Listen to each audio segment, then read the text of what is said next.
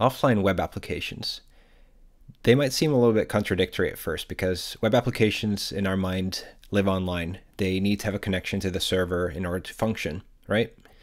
But thanks to progressive web app technologies, or PWA technologies, and some of the new features that we launched in Vaadin 19, they're actually pretty easy to build. So in this week's Vaadin Tips video, I want to show you how you can do that in your own application. So here I have my simple trusty to-do application. Essentially, it has one property right now, which is an array of to-dos. I populate it with an array that I get from calling my backend server. And when I save to-dos, again, I use the binder to submit them to my server and then update the array. So right now, if I make any changes here, I can go ahead and refresh the application, and you'll see that they get persisted. And I can add some new items to the list as well, like that. And as I said, Vaadin 19 added some pretty cool new offline functionality. So if I make my application go offline right now, what you'll see is that we get this little offline banner here telling that our connection is lost, and it kind of hides away so it doesn't take up too much space. Now, one problem with this right now is that our users can still interact with the application. They can type in things, press add, they can try to do all kinds of things in the UI, but since we don't have that server connection, they're all going to fail, and we know that because we're offline. So what I want to show you is how we can track that connection state and disable things in the UI and give the users some helpful messages so that they know what to do. All right, so let's go back online and let's see how we can do this.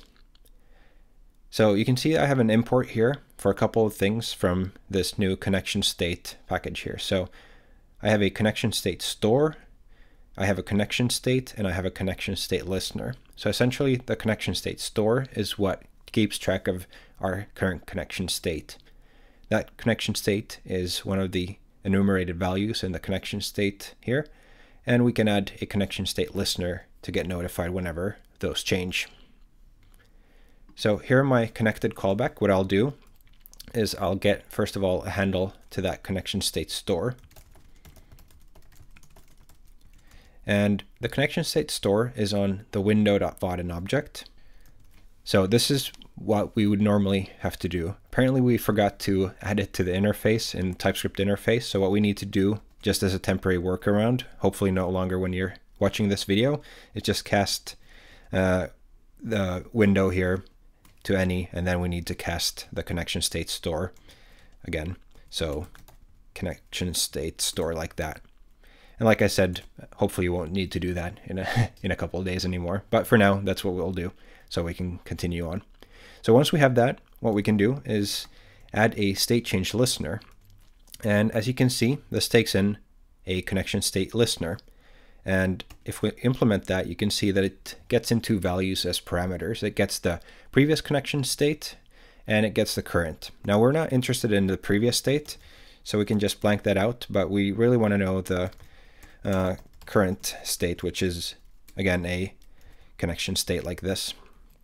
And the only thing we want to do here is save that state, or essentially not even save the state, but we want to save a new property called offline. So that should be true whenever we are offline. It should be false whenever we're online. So for that, I will first of all initialize a new property. I'll use an internal property again for this. So I'll do a private property called offline, initialize that to false. And in a bigger application, I would really suggest that you put this logic into your MobX store. So if you haven't seen my previous video on using MobX for application state management, I recommend you go back and check that video as well, because that way you can reuse the same offline state throughout the entire application. But since we only have one view here, this is a good place to have it. So we have a property now, and we want to update it from here. So this.offline is equal to, and then we'll check the current value. And if that current value is equal to connection state dot connection lost, then we're offline. In other cases, we're online. All right.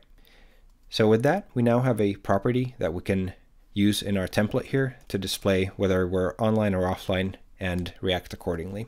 So first of all, let's add a little note for the user so they know what's going on. So if this dot offline is true, what we'll do is we'll return a little HTML snippet, and if it's false, then we'll just return nothing at all. Nothing. So we'll import that. And here we can just add a little paragraph tag saying like, you are offline, save not available, like that. All right, so we'll save that. And once it reloads, we should be able to go and try this out. So I'll go offline here. And what you can see is that we now have a little note here saying that we're offline. But what I wanted to do is I wanted to disable these controls so that people don't try to do things that we know will fail. So let's go back online and let's take care of that. The way I'll do that is by using the disabled property on Vaadin component. So I'll just bind this to this dot offline. And I can copy this and use it to disable all the components that I want disabled. So that would be the text field, the button, and the checkbox. So I'll save those. And once it reloads, let's go and try it out. We'll go offline. We get the notification up here. And you can see that I can now click all I want, but nothing happens because those things are disabled. And I have a helpful message here explaining why exactly they are disabled. All right, so that's it. Just a quick introduction to how you can track the connection state and provide helpful user experience enhancements based on that. Now, of course, we could make this even better. We could actually allow the user to do some small tasks while they're offline, like say save new tasks. But I'll save that for our next video. So if you want to see that video or have ideas for other videos or have questions, post them in the comments below, and I'll see you in the next video. So thanks for watching. Bye.